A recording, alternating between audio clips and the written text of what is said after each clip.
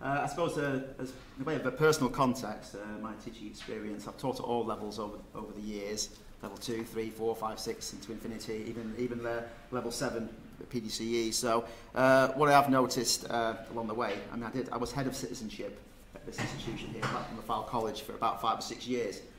And it was a compulsory component of an Access to HE programme. I explored issues like the development of multicultural Britain, Britain's relationship with the European Union, these kinds of themes and issues. And it was very useful for students because they were lacking this knowledge, etc., these political, cultural and social literacies. And it's been taken away now, it's been dissolved. It was like an appendage to the programme, really. It wasn't seen as central and core. I suppose I'm arguing that citizenship should be very central throughout the student's journey, etc., in order to encourage like an awareness of social and environmental issues and justice, etc. I suppose it can be worthwhile me at this point to kind of break down this title. This notion of a critical citizenship studies, which I'm still it's still formative, etc. It's really kind of in a sense going beyond the sort of like New Labour conceptions of citizenship, which were the period of the New Labour in power. That's pretty much what I was handed down in terms of a curriculum, a syllabus for teaching citizenship. But I managed to basically convert it into something more radical, something more critical in intent and purpose. Okay. Clearly, post-compulsory education, there does seem to be this kind of lack in terms of basically kind of like I find the students, even undergraduate students, they don't have that knowledge of history and heritage that arguably they need. Those wider contexts, they don't seem to have those. So I can only think that something's lacking in the secondary sector if they're arriving in the tertiary sector in such a way. Okay, so I argue that citizenship is absolutely integral to producing an enlightened and active citizenry as such. Okay, let's say that. Now the post-Brexit is obviously a kind of like compulsive, kind of like a interesting kind of like note there. I'm referring there really to the whole debate or referendum around Brexit, but also the aftermath of Brexit as well. We're not really quite sure where we are still, are we, with Brexit, whether what's going to happen, except, you know, we're at some kind of crisis point here, it seems, okay, in terms of parliamentary democracy, etc., and a critical juncture really for our society, as I'll go on to argue, okay, a very critical juncture for our society, and for the future of education and society, okay, and the role of educationalists. Okay, so that's a kind of like context then, and the key themes of the paper, and I will go through these in turn in sequence really, okay, is that very need I've just stressed there for this critical citizenship pedagogy or studies. I also look at the rise of the ideology of the new right in the 1980s and 1990s, I do in the paper, and parallels with the current focus education on fundamental British values. I was going to write British values for this, but fundamental British values really kind of like articulates what's going on there. And it's linked really to the prevent strategy, and it's kind of like a notion of if we were risky groups and risky individuals out there, who's at risk, okay? So that kind of links to the next part of my presentation, which is the at-risk national identity, okay, which is referred to in terms of the prevent strategy. Then I'll go on to look at a very controversial, I suppose, area, this notion of the post-industrial working class or proletariat, especially in the context of the Brexit vote, Brexit referendum, etc. Yeah, that's the work of Simon Winlow, quite controversial at the moment in terms of his critique of liberalism, etc.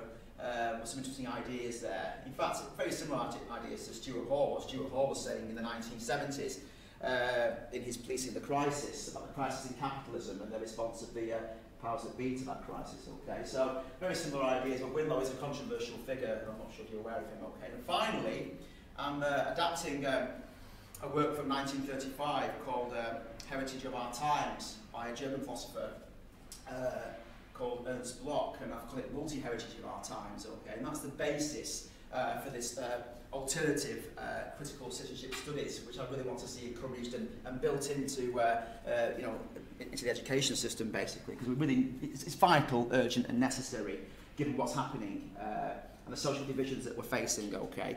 Okay, so I'll probably read a little bit as I'm going through here, but this gentleman here is probably like to haunt many of us who did A-level sociology in the distant past, okay. Emil Durkheim there, okay. And a quote there from Durkheim, which I won't read out verbatim, but basically He's one of the founding fathers of sociology as such, okay, and he did discuss the role and purpose of education. You know, what is the role and purpose of education? And he identified, roughly speaking, two functions of education: a socialisation function, you know, to pass down norms and values, etc., to transmit them, propagate them as such, okay, between generations, but also a function of producing citizens with a shared culture, history, and heritage. And those, you know, core similarities or shared values were seen as essential for the maintenance of social order, social cohesion, social stability, and social solidarity. That was his key argument, okay? I'm not quite sure if you're aware of Durkheim, but he's, like I say, he's one of the founding figures of sociology there. So, now, the breakdown of shared norms and values tends to happen, as Durkheim indicated, at times of, you know, rapid social change and radical upheaval as such, okay? Times of great, what Giddens calls ontological insecurity, enemy, existential precarity, okay? And we're kind of living in those times now in late modernity, really, okay? And also a lack of what Necht and Klug, German sociologists, called context of living. People lack context of living. There's a crisis of meaning for people as such. A crisis of meaning, identity and belonging. So it's clear in late modernity we are living through such a period, okay? And you can put it also in the context, I mean, this more in the keynote, was Silhouette was saying basically about the global capitalist networks and flows, etc., the global financial crisis of 2008.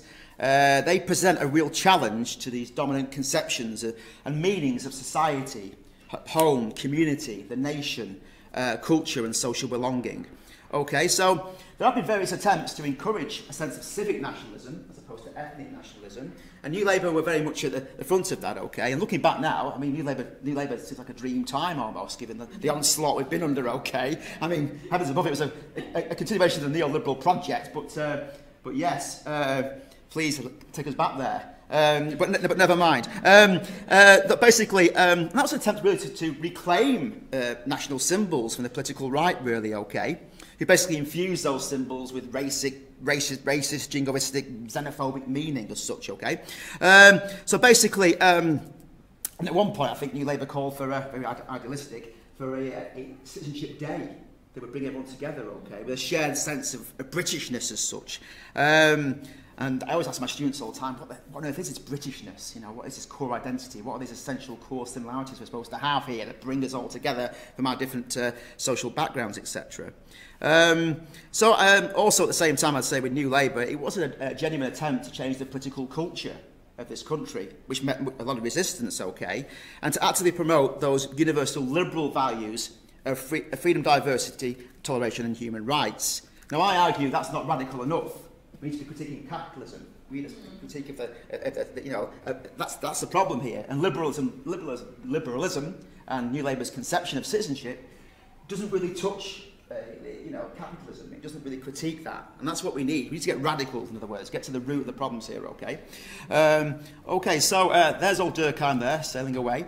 Now, there's two quotes here. I mean, these are, a lot of the materials I've used here are actually from the 1930s, and these German Jewish social philosophers, Max Horkheim and eventually Herbert Marcuse, who made up the first generation of the Frankfurt School. And it's still interesting things to say here. I mean, this quote is particularly interesting in the current climate in which we're in.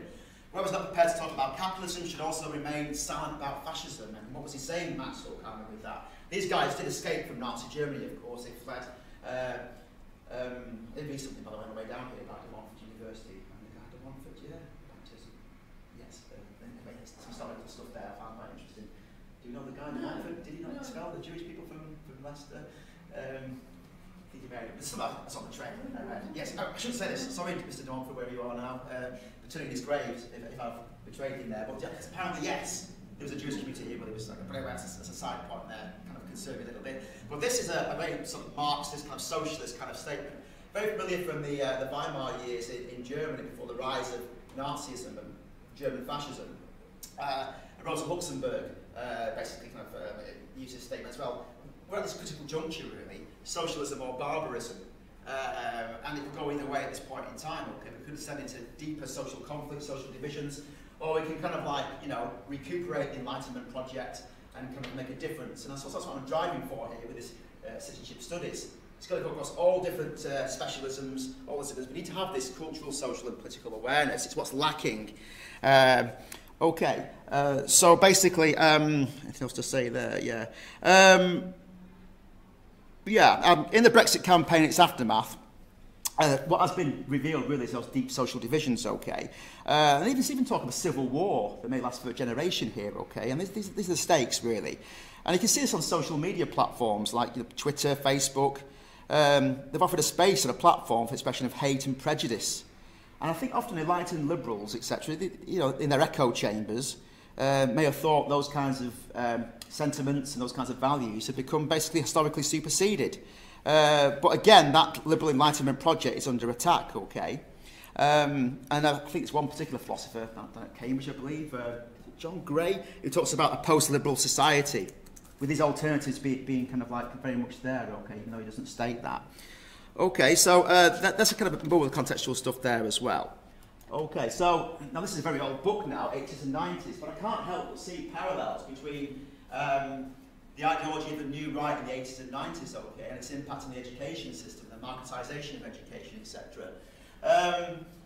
And very much parallels with the fundamental British values and the defence strategy today. So what I really want to say about this in my paper, really, is that the new right were engaged in this ideological assault on the post-war liberal and social democratic consensus. And we're all living pretty much in the aftermath or in the middle of that still. We are still swimming around in this neoliberal climate. This neoliberal juggernaut came along and smashed everything in sight, okay? But that's kind of led to the eventual neoliberal colonisation of further and higher education, which has become so naturalised now. On the hegemonic battlefield fought on the terrain of the superstructures, including the education system, I talk about the cultural Marxist, okay? This is a term used by the new right, the cultural Marxist. Almost like a fifth columnist or an internal enemy as such, okay? This is, of course, during the Cold War, wasn't it? But also the liberal multiculturalist as well. I mean, they were cumulatively constructed as a dangerous internal enemy, seen as hell-bent, as I write, on the undermining the economic and cultural reproduction of capitalist society, to the propagation of foreign, alien abstractions that ran contrary to the values, customs and traditions of British, or more precisely, English culture and society. And we're still in the shadow of this stuff now in many ways, as I've a couple of quotes coming up in a second that show we're very much thinking this way still in terms of the new right. Anyway, these ideas are fifth columnists and Trojan horses. Of course, the emphasis has shifted in recent times away from the Cold War kind of threats, etc., to a new threat, a new cause of insecurities and anxieties. And this new threat, of course, is the immigrant other as such, okay, or the alien other, and the new terrorism, really. And and Islamic fundamentalism, and this is the new kind of threat that we're facing here, okay? Allegedly, that maybe it's deemed to require a McCarthyite purge almost, really, in the education system. So it's a threat of Islamic terrorism and radicalisation in institutions is often linked in discourse to immigration policy and this idea of pathological alien cultures. Okay, and that conspiratorial narrative applies to Corbyn, really. Jeremy Corbyn, you can see how the right-wing press have constructed him as an enemy of the state almost, okay? He's a dangerous Marxist, an anti-Semite, a terrorist sympathiser who's allied with both old and new terrorism, okay? But also, by the right-wing media have constructed this, but also the Conservative politicians like David Cameron, Jacob Rees-Mogg, Suella Braverman in recent times, okay? Corbyn is classified as a risk who's fundamentally un-British as such, okay, and an imminent danger to national security.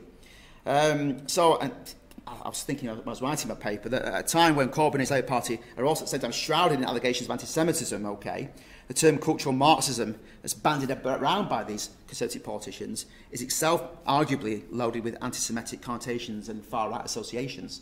Okay, so these quotes here I think are particularly resonant and interesting. Okay, this is Chris McGovern and the Campaign for Real Education, a think tank, influential think tank there, and this is going way back to the kind of talk of the 80s and 90s and the attack on progressive liberal educationalists.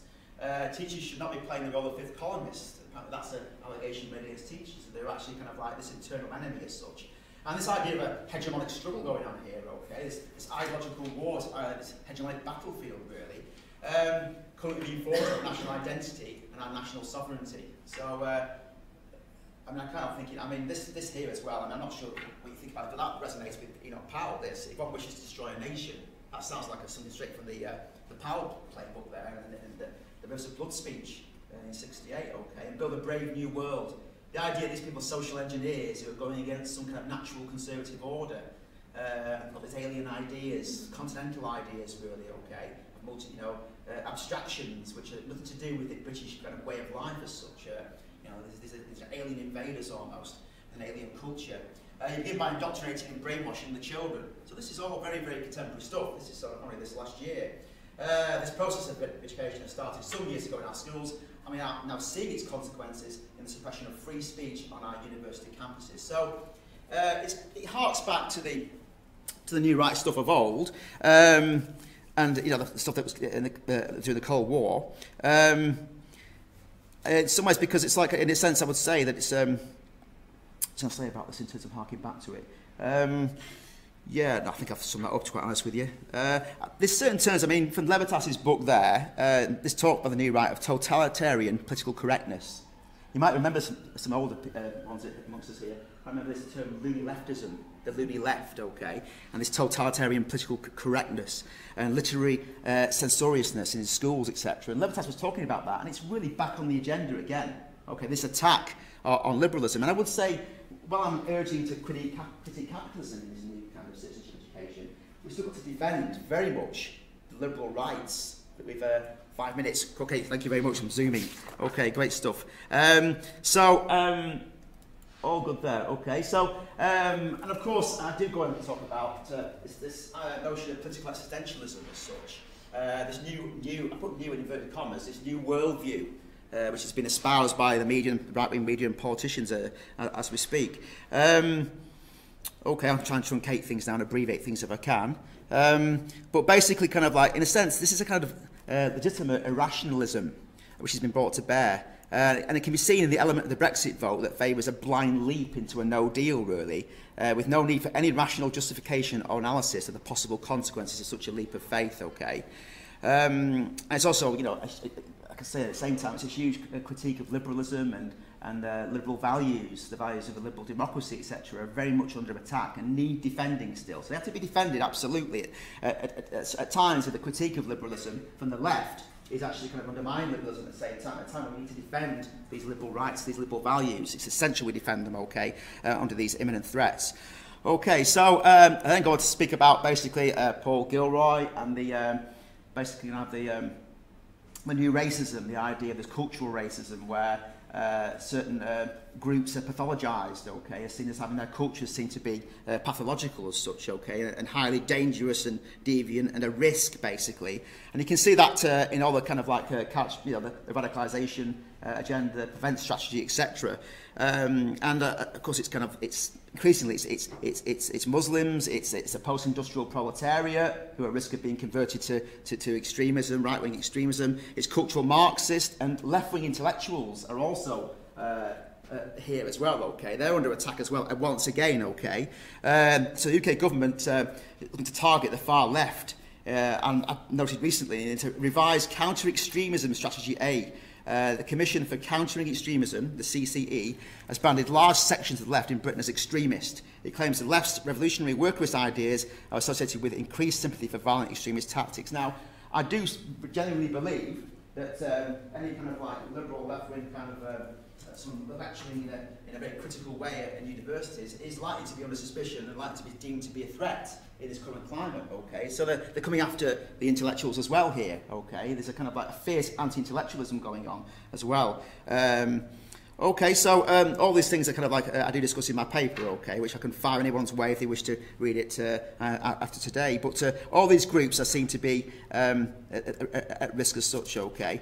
Okay, so I did go on to talk about the post-industrial proletariat, a group that's often missing and maybe neglected by sociologists and criminologists. My background is criminology primarily. Neglected by academics, neglected by the left and the right of the political spectrum, the mainstream political spectrum. These people have been left behind, okay? These people that are experiencing this ontological insecurities, existential precarity, etc. The loss of crisis of meaning, loss of context of living, okay? They were at the brunt of the global financial crisis, etc. And I do say basically eventually that the road to Brexit, the Council report into the 2001 riots, etc., had so much to say about the trends and tendencies and trajectories that have led really to Brexit. The warnings were there, the signs were there, okay? This mounting resentment and anger from the, I'd say the white working class, but it's a multi-ethnic working class. And I think really my alternative education citizenship will be about a multi-ethnic working class, okay? A multi-heritage, multi-ethnic working class. To celebrate working class culture, because working class people being duped and hoodwinked and befogged by the likes of Nigel Farage, etc., and Boris Johnson, as I said Farage there. And you think, well, you know, if you understand your traditions, your customs, your heritage, you learn to kind of like really, you know, celebrate. It would bring people together in a community as such, okay? But that's missing in the working class. They have this like this void almost, of this vacuum and lack of context of living. And of course, these processes of digitalisation and global restructuring of capitalism have left people behind. It's been a very uneven development. It's left people behind, okay? And these, in a sense, really are victims of the neoliberal European project, really, which is insufficient. Even though I still argue that stay in Europe, it's insufficient. I'm not a Brexit person, be careful. But basically, yeah. So all this group have been left behind somewhat, and rather than deem them to be irrational, and you know, like liberals may often deem them to be irrational, maybe we need to sort of understand where they're coming from, what are their concrete experiences in their communities, etc., and how can we kind of like almost like re-educate these people, or get them to really understand their own heritage and other people's heritage and traditions, and how that's multi-heritage, multi-ethnic education, really, citizenship. Okay, and that's pretty much what I was aiming for with this final thing. I've worked miracles getting through this. But there's a block there, so often it's like, you will hear people, basically, I mean, who are absolutely kind of dumbfounded by this ignorance, and this working class have been scapegoated. I mean, there was a squeezed middle that voted Brexit as well. I mean, everyone thinks it's just a racist, xenophobic working class, but the middle class as well, many of them voted Brexit, okay? But yeah, that's what I'm arguing for there, really. Basically, we need to be critiquing capitalism at the same time as upholding and defending, you know, liberal rights, values, etc. And we do stand at that critical juncture now, a real kind of Rubicon here of socialism or barbarism. You know, we really, these are the stakes, and we're in a serious bad place. I almost swore there, we're in a bad place, okay? And I think we're all aware of that, okay? And so, you know, I've developed this in my paper, notions of this, and hopefully I'll get this off the ground before too long, and roll it out across the nation, and then we can have an enlightened citizenry, an active citizenry that are building a better future, rather than this current climate of destruction. And I think the final thing I'd like to say, if I'm allowed here, okay, post-Brexit, the need for a critical citizenship pedagogy has arguably never been so vital, urgent and necessary. It might assist in developing enlightened communities of interest and practice, engaged in mature, autonomous and active social learning. In an increasingly uncertain, unpredictable and precarious globalising world, it would offer individuals and communities resources for building solidarity and respecting difference. The final sentence, the alternative may be a descent into a new dark age and cultural apocalypse where reason is eclipsed by ethnic nationalism, xenophobia, social barbarism and hate. The alternative would to look to uphold political and social liberalism while also addressing the underlying socio-economic causes. For whoever is not present about capitalism should also remain silent about fascism.